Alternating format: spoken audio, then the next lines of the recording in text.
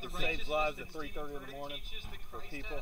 Did Steven Furtick, when was the last time Steven Furtick ever talked about abortion? Because we have not been converted. We have not been reconciled to God. You can't nitpick everything every single person does. Jesus Christ is the propitiation for our sins, but all these people ours who only. You're picking his nits? Of the whole world. Through Propitiation Steven. means the We didn't come here to hear satisfying that of guy. wrath. Would you mind telling me, like, do you think that you are born again and have eternal life? Would you mind if I asked you, like, if you were to die today, God forbid, stand before God and he says, hey, why should I let you into eternal life? You ever thought about what you might say if you were asked that question? Be between me and God. Yeah. What would you say to him? Be between me and God. Oh, it is. But what would you say? Be between me and God. Well, God is standing right there. That guy's slandering our homie here, who all these people came to hear. I just don't think you're listening. You're doing it at the entrance, and you're doing it at the gate. You're not even listening. Yeah, but I hear him talking trash about Steven. Well, maybe Steven deserves it. Maybe Steven is full of darkness. Bro, I'm trying to tell you. Look around and look at all these people who paid $50 to go see him. Yeah. What's wrong with that? Because they're funding Steven Furtick's $1,000 tennis shoes. We came to be here for Steven, not to hear that Steven's guy. a millionaire.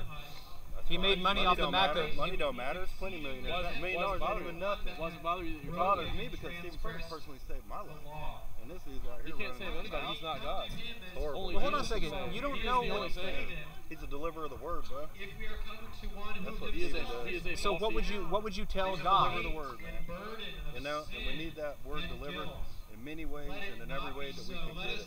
Any way that it'll reach people, any way that it'll hit their home, that's what we need to get done. That's what Steven's doing. And that's what you can see Steven's doing.